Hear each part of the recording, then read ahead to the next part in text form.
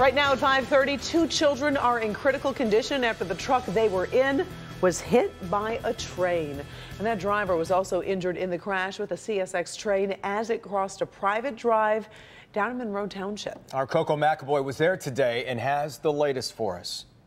You can see the caution tape here, and the train was stopped on the tracks for hours as police investigated how the crash happened this morning. Early this morning in Monroe Township, a serious crash on Telegraph and Albane roads. A train slammed into a pickup truck, flipping it on its side and injuring 3 kids and the driver. The 4 of them had to be extricated from the truck. Police say the CSX train was crossing the tracks along a private drive when the crash happened.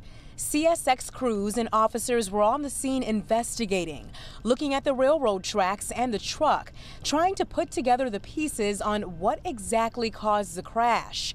It happened near a school, though not on school property.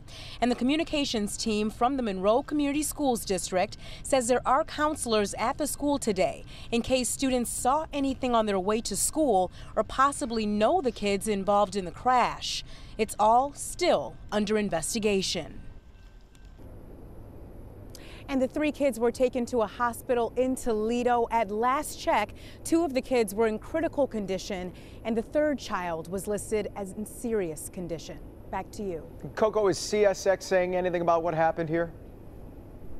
So they have not yet released a statement, but police did say that no one on the train was injured. All right, Coco, thanks.